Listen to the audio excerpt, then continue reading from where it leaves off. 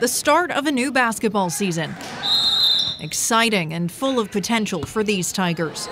But it's also bittersweet because it's Loveland's first in years without one of their most beloved teammates. We are dedicating this season and this game all to Coach Parker. He was such an inspiration to all of us. Darnell Parker was head coach for the girls basketball team for 5 seasons.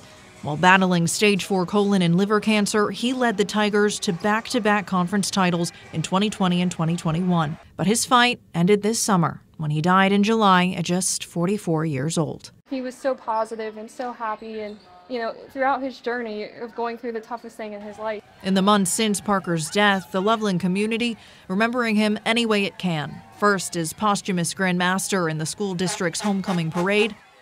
Now, by recognizing his family at the girls' basketball home opener. Accepting the honor, one of his 2 daughters, his mother Nina. I am honored and I feel blessed and I feel loved. And Parker's widow Samantha, who stood at center court holding their infant son, born just a month after Parker's death. There's not another person that I could have picked for my son to be a better father than who I did. To carry on his legacy, Parker's daughters founded an athletic scholarship in his name. It's funded solely through donations, and as you can imagine, it's already garnered thousands in support.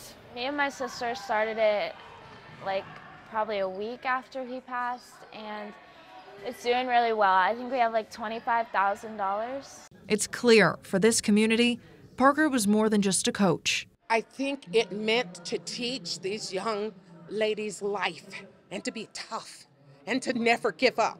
His life left a lasting impact. He was my coach for my whole life. One that will echo on the court through both his daughter and this Tiger team, with each dribble, each score, each embrace for years to come. It wasn't just about basketball.